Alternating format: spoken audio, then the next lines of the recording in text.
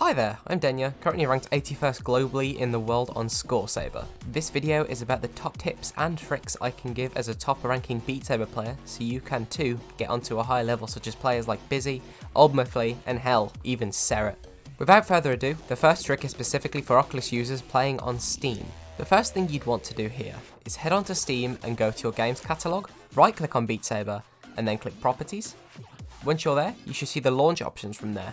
From this, type negative VR mode Oculus into the box. This makes the headset use the Oculus runtime, which gives bigger swings for less effort and is practically used by everyone on a top level, unless your name is Wolfia. The next tip is also for Oculus users, and that is to put cardboard between the battery and the controller compartment. It doesn't necessarily have to be cardboard, but that's what I prefer since it's the most stable kind of thing you can put in there. I've seen people use paper and also that one thing that's like silvery and I can never remember the name of. This is done to prevent the battery from drifting, as you may have experienced yourself, just flying away, just doing tons of somersaults while it flies out. This is to help if your swings are very aggressive, just like mine, or if you try to play much faster things where the battery can slip out.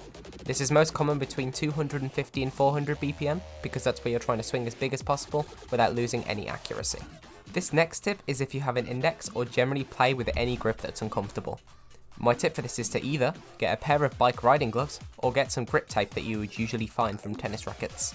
This is not only increasing grip for when you're playing, but it also makes the controller more comfortable with that cushion. For grips, for example, such as ones with claw, it gets very, very unbearable. I say that from personal experience because your hand may bleed just a little bit more than usual, and more than usual is normally none. Just before we get into the game, I'll need to let you know that about grips for controllers. Each controller has its different own kind of grip, and if you haven't been using one, chances are you are using default. For different grips, each come with their own set of advantages and disadvantages. For example, on Rift S, I use claw. The positive of claw being that it's very easy to swing speed, and especially their linear streams, but it is insanely painful. Find a link of all the grips that you'll be needing. I'll be putting the Q Community Discord server in the description below, where you can find a list of their grips, as well as also people's different, there's a word here and I don't know what it is. Now, getting into the game, first mod you'll want are JD Fixer and Counters Plus. JD Fixer allows you to change your jump distance, also known as how close the block gets before appearing.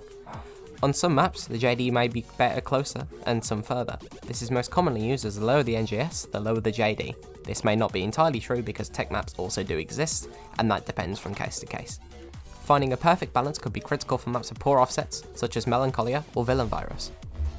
Counters Plus is also very critical, as it allows you to see cuts per hand, just so you can see which hand is performing better and which hand is having issues. Say for example, you're doing really badly on your left hand. It's a very easy way to see what's going on while you're playing. A more in-depth way to do this is to install a Beat Saber mod and sign up using your Discord to see all the stats on how you're getting on each hand. I've also linked this in the description.